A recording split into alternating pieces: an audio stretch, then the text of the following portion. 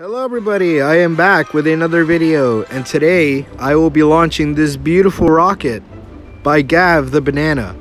If you don't know who he is, he's another guy that plays SFS. He owns a company called BananaSpace, which is a really amazing name, by the way.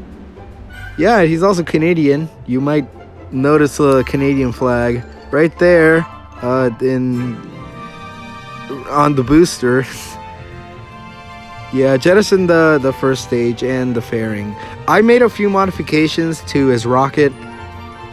Like, for example, you might immediately notice one. Like, I made the RCS thrusters more powerful, and I got rid of one of the RCS rows that was on the booster, because there were two, and I kind of moved the placement of the RCS a little, so they're a little less noticeable now.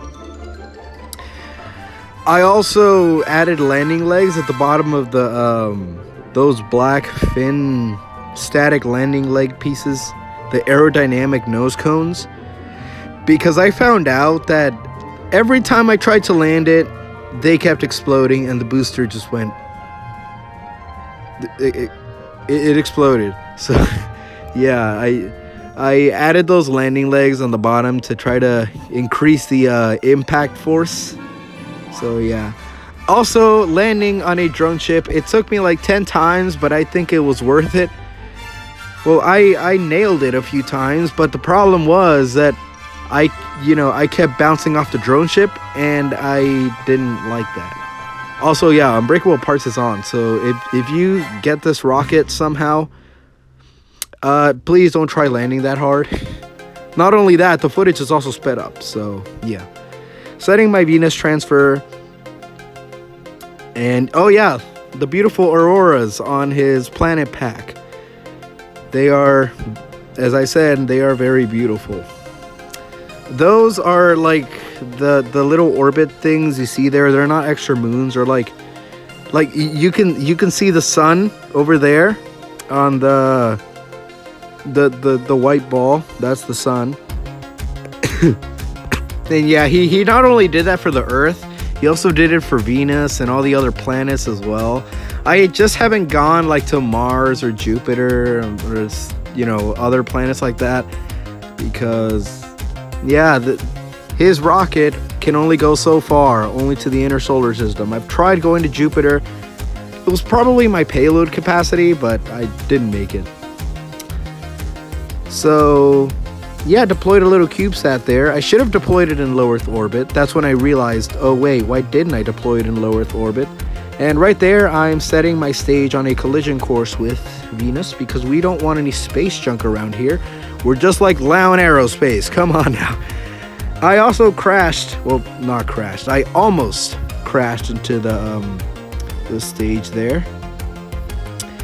The lander thing. It almost hit the stage. Well, not almost. It passed like right by it, but it wasn't like really close to actually hit it. And there we go.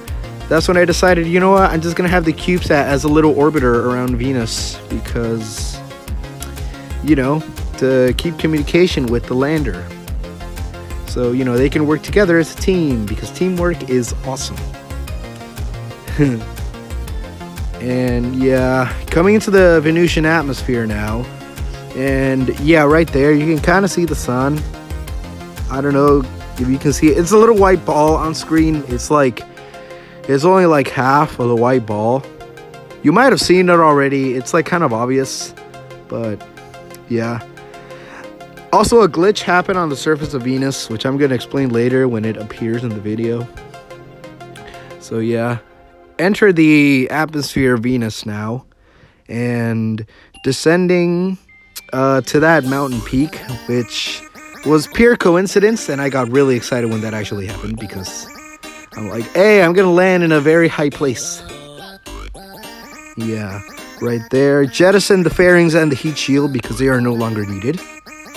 And deploying the parachute, and ready for the Venusian touchdown. Let me try to get this right. 3. Okay, no, I'm nowhere near close to the ground. Okay, now I'm getting closer to the ground. 3, 2, 1, 0. There we go. So yeah, that's the end of the video. I really hope you guys enjoyed. See, there's the glitch I was talking about. Gav, please fix that. Yeah, I'll link the thing in the description as well as this channel, and I will see you guys later.